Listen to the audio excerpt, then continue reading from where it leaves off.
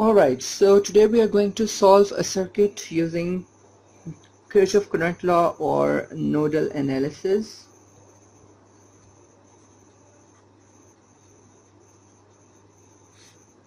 Let's take a simple circuit with two voltage sources, 12 volt here, a resistor of 10 ohm, another resistor of 10 ohm,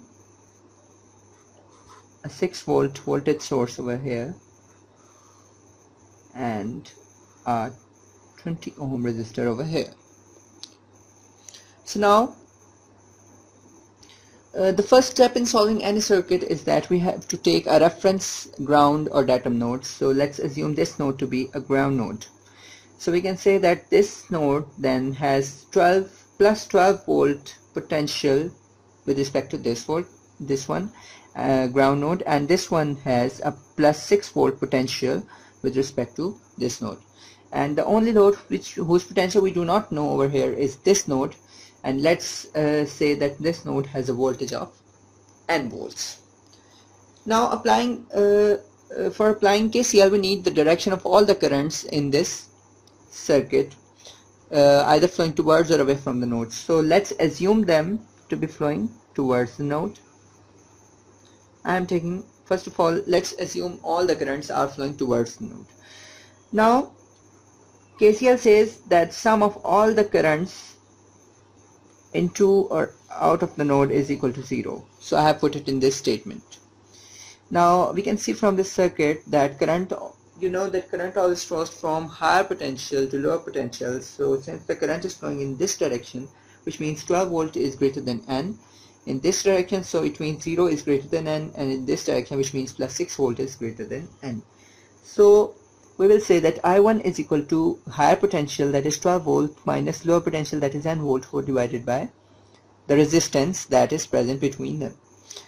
Similarly, I2 is equal to 0 volt minus n volts divided by the resistance between them, which is 20, and I3 is equal to 6 higher potential minus n lower potential divided by the resistance between them, that is 10.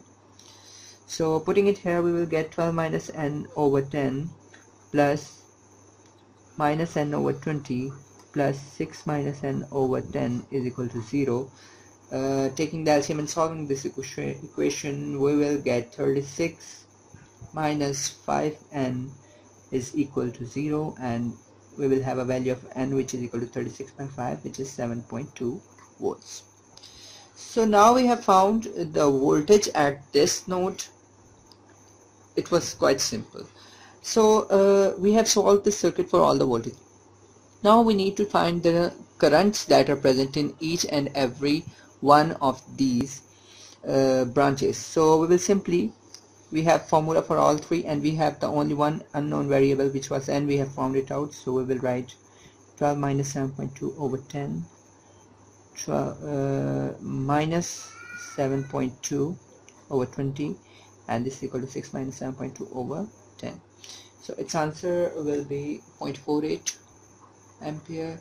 This is equal to minus 0.36 ampere, and this is equal to minus 0.12 ampere. Now you can see that this is greater than 0, that is, this has a positive, this is negative, and this is negative. So we assume the direction of all the currents into the node, but some of the answers now have come negative. Therefore it means that this current, that is I2, and this current, that is I3, which have negative value, has actually the direction opposite to what we had initially assumed in our calculation. So the actual direction of I2 will not be this, instead it will be this, and for I3 it will not be this, instead it will be flowing in this direction. So this is a very basic circuit that you could get in a circuit. As our course progresses, we will move towards even more difficult circuits. Thank you for watching this video, and please subscribe.